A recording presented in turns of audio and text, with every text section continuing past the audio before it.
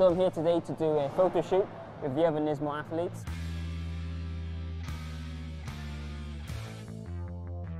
The best thing about going through the GT Academy program was all I've learned since my victory to now. We learned so much during 1.5 years now.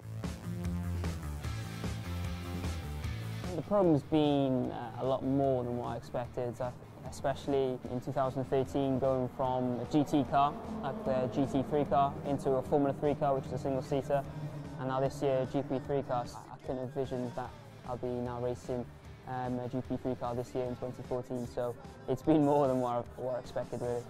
It's quite cool to be here with all the other guys. It's the kind of thing that we have to do once you win GT Academy, and it's great fun really. One thing that I'm looking forward to this year in GP3 is to race on the Formula 1 calendar. It's an absolutely fantastic opportunity. The tracks are absolutely amazing. Well, the best part is it's the opportunity of racing.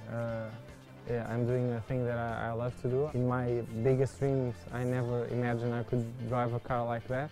I knew when winning the GT Academy back in 2011, I knew that my life was going to change. I didn't know how much, I didn't know how big or how little, but it's changed massively.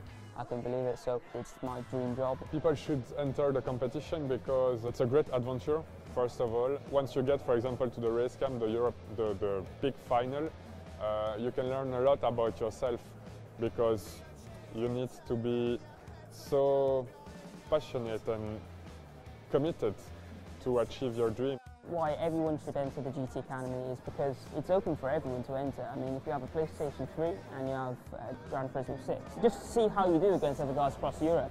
That's what I had in mind, and if your dream is to become a racing driver, there's not many other ways to get into motorsport unless you have a lot of cash or know someone in the sport.